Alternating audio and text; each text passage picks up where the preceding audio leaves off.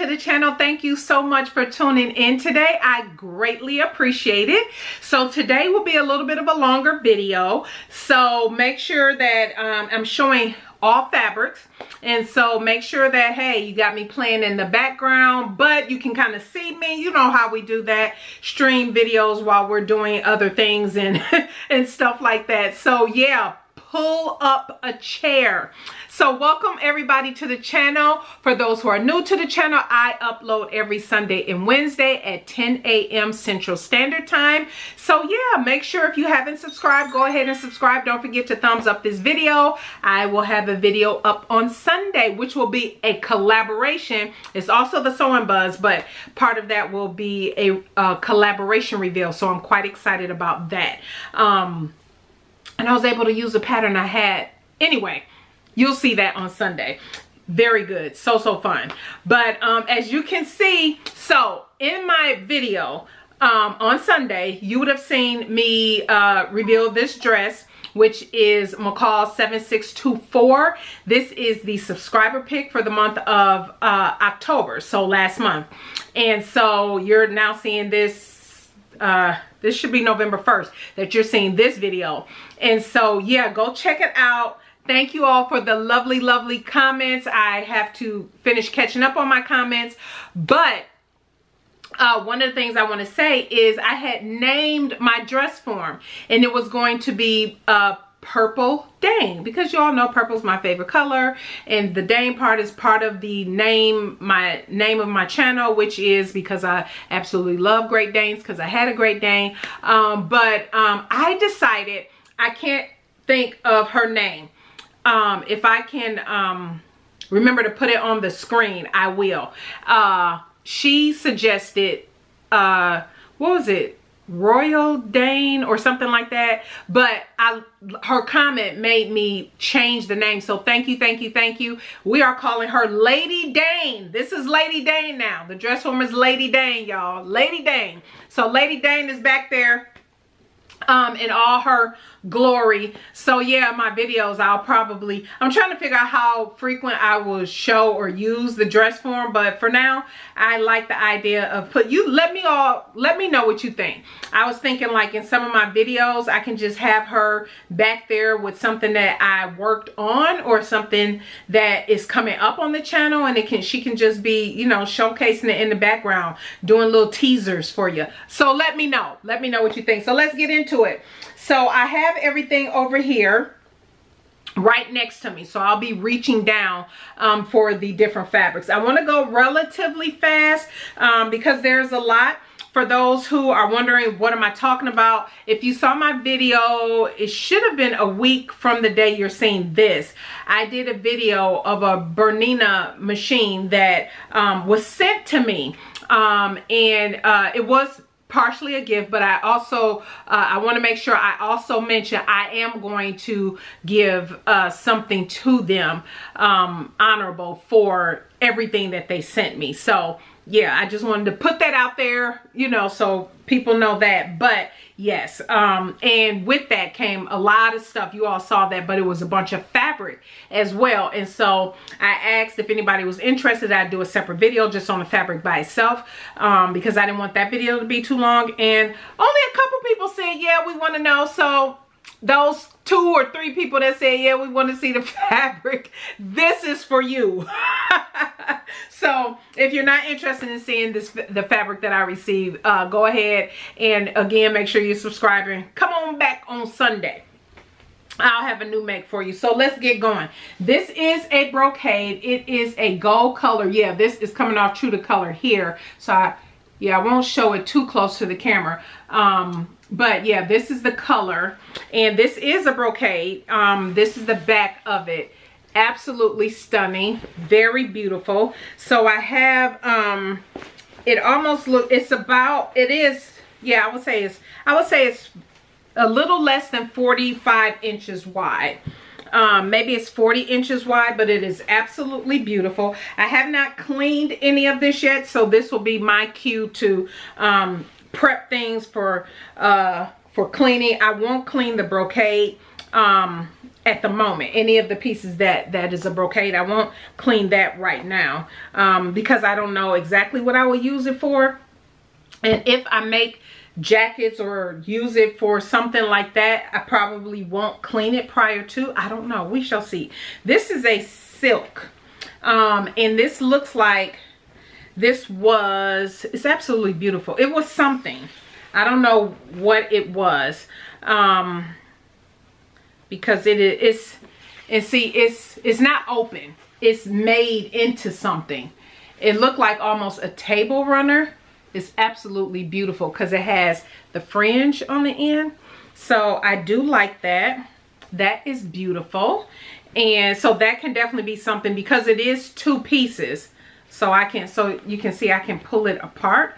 So I can do something with it. I'm not sure what, but this will be something.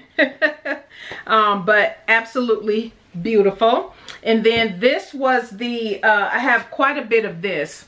This was the curtains. I think this will be so nice as a skirt. Even a jacket of some sort, because this is what it looks like. So this is the front, right? And then this is the back. So yeah, this was, I don't know if his mom made these. I'm not sure. It almost looked like it. But it's beautiful. Absolutely beautiful. So that is another piece that I thought. And if you all have any suggestions or any thought comes to your mind while you see any of these pieces, definitely leave them down below. But yeah, I can tell these were curtains because then it was the tie back, when you tie back curtains also in there. This was some beautiful lace. I thought this was pretty. Isn't that gorgeous? Let me hold it back this way. Yeah, that's more true to colors. A nice baby pink that can be an accent of some sort, or yeah, something like that. So definitely a lot of creative opportunities. You all remember I showed you this. This is so beautiful. This is a skirt, and I found the waistband to it. Remember I showed you that, but oops, I'm holding it upside down. So this is the skirt, and I'm gonna keep it a skirt. And so the waistband, did I misplace the waistband already? It's in here and everything, but isn't that beautiful? Look at that.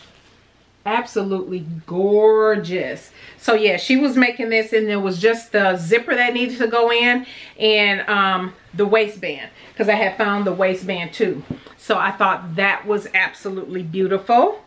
And then we have, this is black, and it almost feels like a taffeta, but I'm thinking this here can be a skirt, like a you know, like a holiday, like a gathered circle skirt of some sorts with a nice thick waistband, maybe 2-inch waistband, so that's not so thick, but there's a lot of it. And so I thought that this will definitely be nice as a skirt for sure, a circle skirt. And I don't know what type of fabric any of this stuff is. I'm just kind of taking a guess with some of the pieces that I'm coming across. And then this is a crepe, satin back crepe. So see that side, and then you have the satin side. Isn't that gorgeous? Oh, that color.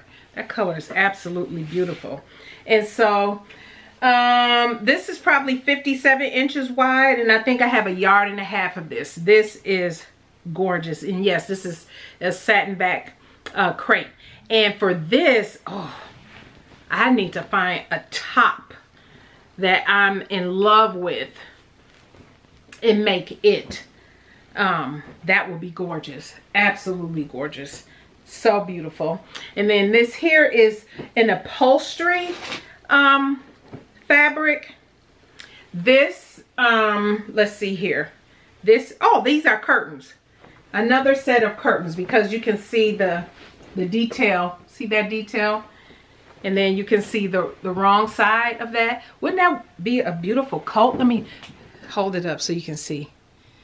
if you cut it just right, it could be a short jacket, not like a full-length coat, but I could see this being a beautiful, beautiful jacket. And the way that, I'll have to see how she applied it, if that's, because it's not, that trim is not glued across all the way. It's glued down, because I'm actually able to peel it apart, but it wasn't glued all the way down. It's like every few inches then there was some glue and it was attached. And so I can definitely see taking that trim off and then using this to make some kind of short-waisted jacket. I think that would be cute, because it's heavy enough. It is not anything else I would use this for other than a lightweight jacket. So that's that. I'm almost done. And then I remember this again. See, a lot of the brocade I see as skirts or jackets, and so this is another one. Isn't that gorgeous? I'll hold this up closer. Beautiful, absolutely beautiful. And the wrong side of it, this is the wrong side of it. Isn't that beautiful? Oh, so beautiful, so beautiful. So another beautiful brocade. Love, love, love. And then this here is, it feels like some kind of, it will make beautiful lining fabric, whatever this is. It feels like a satin. It really does. It feels like a satin. Let me show you the back. Like I said, obviously I don't know specifically what any of this is, but it is really nice. And that's the front side. So, but it feels beautiful where it is nice for lining in something. Like it would just be perfect for that. And it's a ton, it is a ton of this. It is a ton of this. So this will be nice for, I will definitely keep that for lining, maybe lining different things of that nature, because I like the weight of it. It's not, it feels almost like it won't, you know, have a lot of issues. You know how some linings can be, that acetate, that real extra polyester stuff, just a hot mess to work with. That actually doesn't feel like that. And then this looked like, there's a couple pieces of this in there. I'm not sure what this was, but I love it. Isn't that pretty? Look at that. And I have a couple pieces of that. So there's enough to do something like this. Also looks like it can be a jacket. Also looks like it could be a jacket. It could be a lot of this stuff, because I see a couple curtains and stuff in here, that a lot of this was different things, maybe some projects his mom was working on for home decor. But I'm not certain, because she made garments, quilts, you know, home decor, the whole gamut. And remember, this one I said I would keep as a top. I can't fit it, but it feels like I'm not far off from it. I think this is absolutely beautiful. So this will stay in its state. Absolutely love that. Initially, I thought when she showed it to me in the video that I would cut that front part out and use it for something else. And then we have this. I'm not sure what this was either, but I absolutely love that. Look at that design. Isn't that beautiful? Absolutely beautiful. That is just beautiful. Not sure what I would do with that. I feel like almost that could be part of a handbag design. Like you can cut around that for a handbag design. Yeah, and I have plenty of handbag patterns, as you all know. This here, I can tell this is upholstery, an upholstery weight fabric. It's not much of it, almost a yard it looks like. So yeah, not sure what I would do with that. This actually I do know what I would do with this. This will be perfect lining for a handbag. Absolutely perfect lining for a handbag or a tote. This will be good for. I'm getting there, y'all. I'm getting there. Oh, I had a couple pieces of that. Ooh, look at this. This looked like she might have had, actually these were all folded together. These were folded together. So it was this, this, and this folded together. And for sure, this is just like that gold, where this is some kind of lining. That's nice. And then that's more of that gold. And then this, she probably was working on maybe a home project, but this could be a lining inside of a handbag. And then this is lining for garments. I will use this for, I know the sun is going in and out, but yeah, I would definitely, so nice. Oh, and when I saw this, you guys, this, I have never owned anything this color before. And it has butterflies all over it. Look at that. Look at, and it's in my color palette, but look, it's so rich. I hope it's coming across as rich as it looks. I don't know if it is or not, but it is a rich royal blue. And this is also some kind of brocade, because see, here's the back. Look at that. Isn't that gorgeous? That is gorgeous. That is so, that is gorgeous. I love that. I feel like that has to be a jacket. And why do I like the idea of making jackets out of like brocades and stuff like this? Because I will have it for a long time. I'm usually hesitant to make clothes out of stuff like this, because you all know with me and my weight loss and different things like that, then it's just sitting there. And you all know I'm not one to adjust and take stuff apart and alter. That's just not me. So I'd rather make something that I know that I can keep using. Or if I do a circle skirt with a flat front waistband and the back is elastic, then yeah, because then it'll be easy to adjust the elastic in the back. You can keep making it tighter or whatever. Then that type thing is easy to adjust, but I wouldn't make anything complicated other than maybe a jacket. And there is plenty of this. Ooh-wee. I'm thinking I got like 3 yards, possibly 4. No, 3. This is probably 3 yards. Oh, this is absolutely gorgeous. Gorgeous, gorgeous, gorgeous. I promise I'm almost at the end. Oh, some more. Oh, I got a lot of I got a lot of lining fabric, you guys. Here's some red. Oh, this is beautiful. And it's the same type of satin, whatever this is. It's the same kind and absolutely beautiful. So yes, that will be lining fabric. This feels, it's a waterproof something. This is a, I don't know what this is. It's very thin. It's almost like a shower curtain weight. Like it's some kind of vinyl. That's what I feel like. It's some kind of vinyl. And this is absolute, I love this color. This color, ooh, that's my color. But that is beautiful. I'm not sure what yeah. This is something for a handbag. That's the type of weight. Like a raincoat. Like you can make a rain jacket out of this. And there's not enough. There's not even enough for me to attempt to do. Yeah, because she used some of it. Oh, that's nice. Okay. So I will say this because this can also be used as lining in the handbag. And because of the weight of this, I could interface it if I wanted to. I probably wouldn't. Inside, it depends on the handbag. I probably wouldn't because that's nice and it's a nice sturdiness to it, but it's still soft. It's a nice weight. Love that. Love, love, love. Then we have this. I'm not sure what this is. Oh, this is some kind of, what do you call that? Velvet, maybe? Yeah, that's what that is. That's nice. It's not much of this. This would also, so I'm going to have piles for stuff I would use for handbags and a pile for garments. And so this will go into my, it could go either way.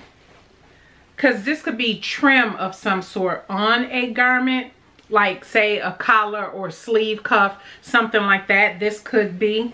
But my initial thought was I would use this in my handbag making, something with my handbag making for sure. Because, you know, just different bag patterns as I'm going through this stuff is popping through my head. So, and then this, I think these are scarves. So there's this scarf here. You can see that. So there's this scarf here. Then I have this scarf here, which is, oh, look at that. That is gorgeous. That's absolutely beautiful. Oh, that's beautiful. That is, I'm not sure what I would use that for. And then, oh, this will make nice pocket. This is a another, you can tell she serged all the way around it, or I would say not serged, she did the rolled hem. You can tell on the serger all the way around it. And so this can definitely be lining a pocket of some pants, something like that is just enough for that. And then like I said, I'm almost done.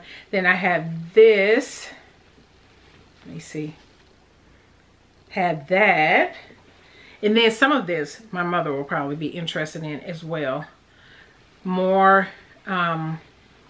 this is, I can tell this is a polyester of some sort. This was bought, this was purchased because I see a tag on here. But for me, lining for pockets, that's what I would definitely use that for. And this I would use for lining for something as well. This was purchased. I can see the tag on this. But also yellow. Yeah, there's how that, and it's just a large square. So that is good. And then, oh, this is cute. It has some purple in it. This here is a, looks like a, nope, it's a long square. So I'm not sure what I would use that for. You all definitely give me some ideas if you think of anything for these smaller pieces other than what I'm saying, which is lining. And then there's more. So there's more of the scarves. Here's another one. It's kind of blue.